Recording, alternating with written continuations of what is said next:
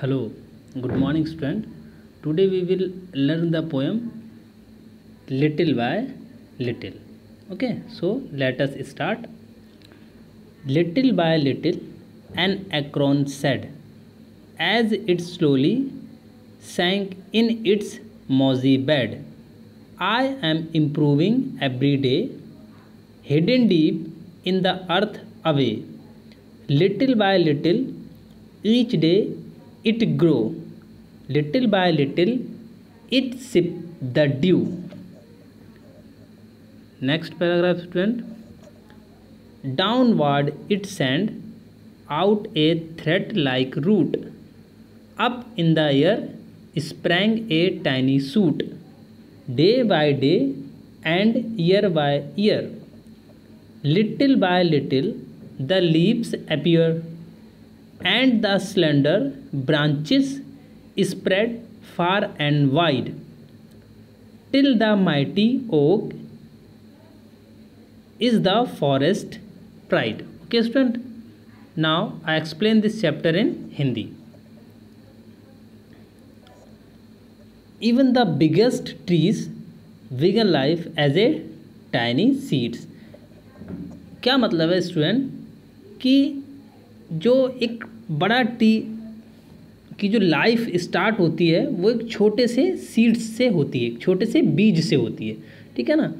जैसे कोई भी ट्री होता है तो सबसे पहले वो एक सीड के फॉर्म में होता है, एक बीज के रूप में होता है, फिर वो प्लांट बनता है। जैसे ये एक प्लांट है, ठीक है, और इसके बाद क्या होता है, वो ट्री बनता है, ठीक है। तो वो यही बता रहे हैं इस लाइन में कि जो एक बड़ा ट्री होता है उसकी लाइफ स्टार्ट होती है एक छोटे से बीज से। Okay, read about how the little Ekron grow big. तो क्या है, इस चैप्टर में हम पढ़ेंगे कि एक छोटा सा एक्रोन किस तरह से एक बड़े ट्री में चेंज होता है। Okay, little bye little N Ekron said, यानी धीरे धीरे एक एक्रोन ने कहा।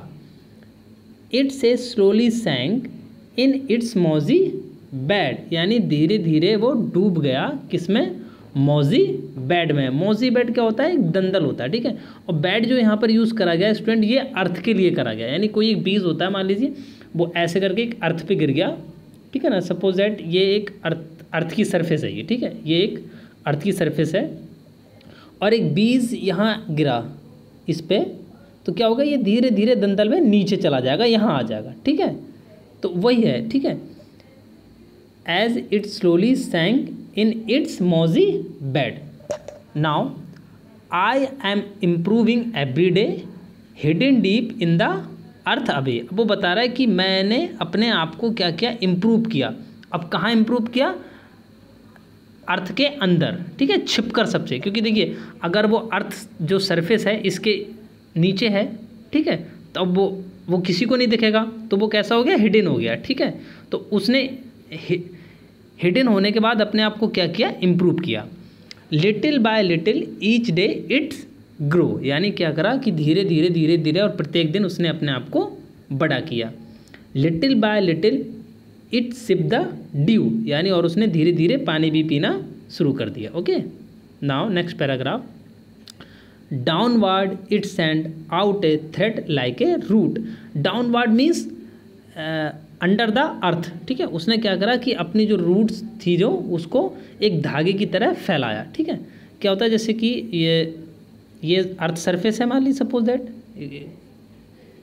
ये अर्थ सरफेस है, यहाँ सीड था, तो इसकी क्या होगी कि ये रूट्स ऐसे निकलेंगी, ठीक है। और ये तो अर्थ सरफेस है इसका, तो ये कैसी है, थ्रेड की तरह है, नहीं धागे की तरह। तो वो उसने अपने किया।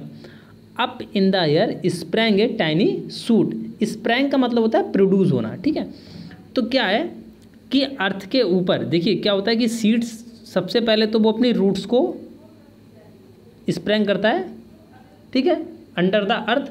फिर क्या होता है कि एक छोटा सा पार्ट उसका बाहर निकलता है सबसे पहले। तो ये जो पार्ट बाहर निकला, ये वाला पार्ट बिल्कुल छोटा सा, इसी को बोला जाता है सूट। ओके, तो क्या करता है कि बता रहे कि up in the air sprang a tiny suit, यानी उसने अपना जो सूट था उसको हवा में निकाला, ठीक है। Day by day and year by year, यानी दिन प्रतिदिन और सालों साल, ठीक है। Little bye little the leaves appear, फिर क्या हुआ कि धीरे धीरे क्या हुआ कि लीव्स अपीयर का मतलब होता है दिखाई देना, कि जो उसकी लीव्स थी यानी पत्तियां थी वो भी दिखाई देने लगी। Okay, and the slender branches spread far and wide, मतलब ब्रांचेस का मतलब क्या होता है, जैसे ये है ना, ये क्या है, ब्रांचेस हैं। तो क्या होता है कि स्टार्टिंग में ये ब्रांचेस कैसी होंगी, पतली होंगी ना, स्लेंडर का मतलब होता है पतली। तो क्या किया कि उसने and the slender branches spread far and wide, उसने क्या किया कि अपनी पतली पतली ब्रांचों को सब में, स्प्रेड का मतलब होता है स्टूडेंट, ये ऑलरेडी मैं इसके बता चुका हूँ, स्प्रेड का मतलब होता है फैलाना, ठीक है। फार एंड वाइड यानी दूर दूर तक उसने उनको फैला दिया। टिल द माइटी ऑक इज़ द फॉरेस्ट प्राइड, और वो इतना बड़ा हो गया, उसके बाद वो फॉरेस्ट की क्या हो गया, एक प्रकार का शान हो गया। कौन? ऑक, ठीक है। तो ये जो ऑक है ये एक्रोन के बीज से बनने वाले ट्री को क्या बोलते हैं, ऑक बोलते हैं स्टूडेंट, ठीक है। आशा करता हूँ आप सभी को समझ में आया होगा। धन्यवाद बच्चों।